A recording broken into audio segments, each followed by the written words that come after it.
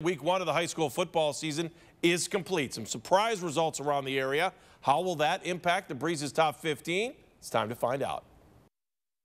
It's the Breeze, and what a great opening week to the 2013 high school football season. In a battle of area powers, St. Edward beat Glenville, and Avon pounded neighborhood rival Avon Lake. Now it's time for my fabulous 15.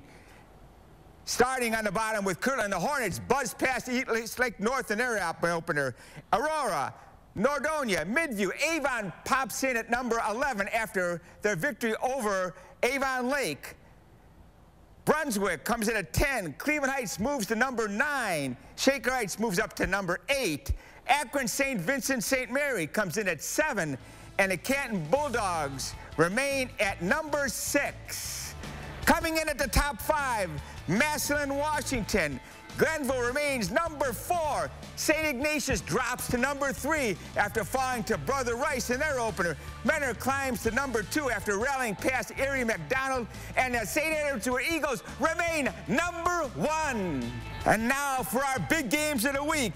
Strongsville should provide a test for Cleveland Heights, but the biggest game of the week, St. Ignatius at Menor in the rematch of the 3-overtime regional final.